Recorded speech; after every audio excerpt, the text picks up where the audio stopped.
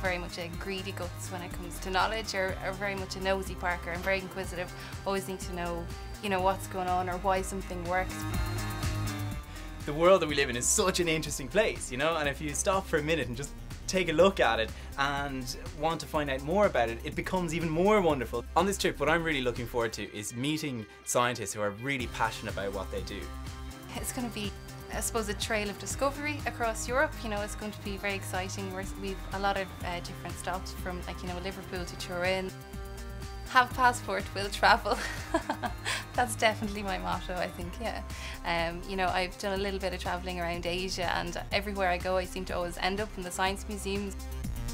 Dublin hosting the City of Science in 2012 is really exciting. It's the perfect venue for this event. I think it's a huge opportunity for Ireland to really engage public in science and to show what we're doing and how we're doing it, and to, I think, get the young minds of Ireland to get involved in science.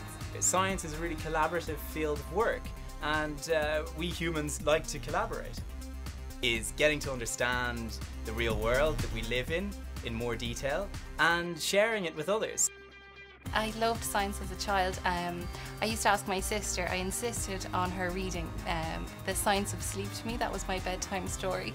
We have these wonderful row of blue encyclopedias. I can still see them so vividly. I think it's definitely the way forward for science to engage public and young people. My future, I feel, holds a mix of science and communication. I would like to knit these two things together, and that's what this project is all about, and I'm really looking forward to that.